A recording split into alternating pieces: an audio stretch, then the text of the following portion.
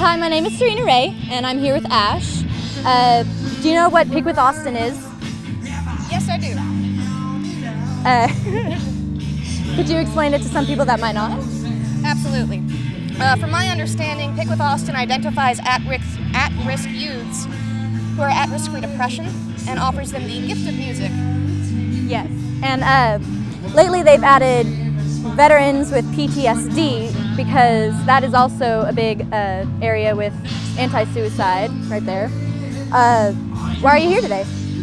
Well, more often than not, people are afraid to start a dialogue about the state of mental health and mental illness in this country, and I feel that this particular organization is doing a lot of good, especially with the youths.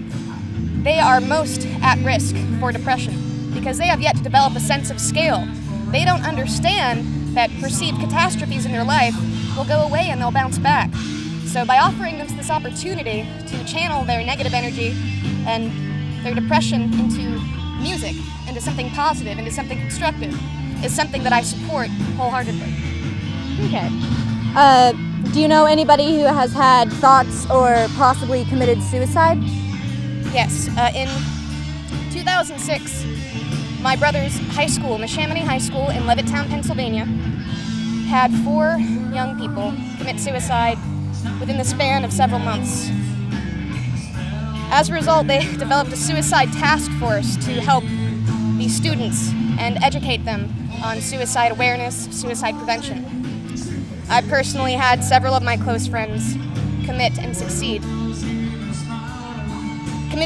and succeed, and yours truly has had suicidal thoughts and suffered from depression. Thankfully, however, I've had a lot of very kind educators and family members and friends who have supported me. And unfortunately, I wasn't there in time for my friends that did lose themselves to depression. So yes, I do know a lot of people who have had suicidal thoughts, committed suicide, and had depression. This might be a hard question to answer, but what was it like going through your thoughts of suicide and depression? Honestly, I didn't think about anybody else except for myself. I harbored a lot of self-loathing.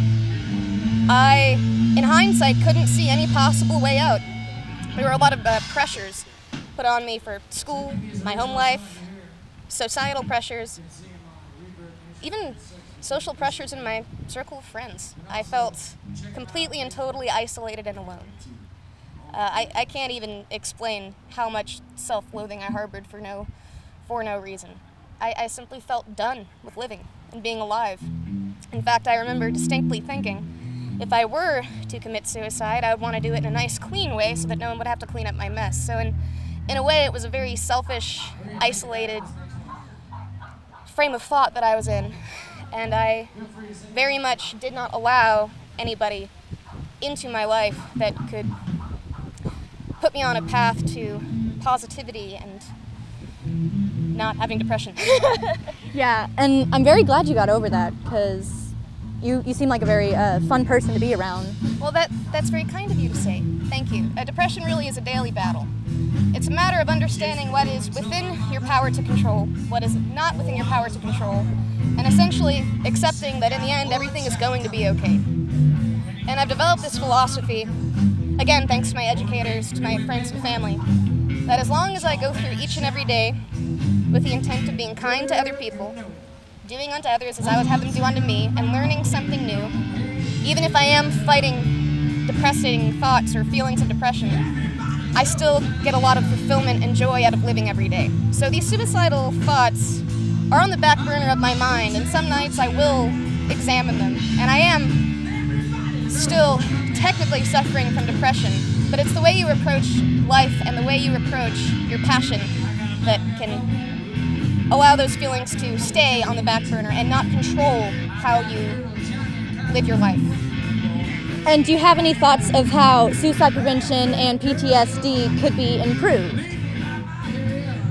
My first suggestion would be to get the entire country to start a dialogue on the importance of examining mental illness, mental health, and depression. Getting people to just talk about it, be open and honest, accept that these thoughts of depression, that these suicidal feelings, for the great majority of the population are natural. and that it's perfectly normal to have them, and it's okay to talk about them and work through them.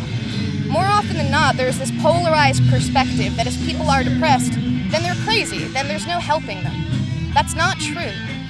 Even the most stable person on the outside can be depressed on the inside. Yeah. It's just a matter of developing a sense of awareness, starting a dialogue,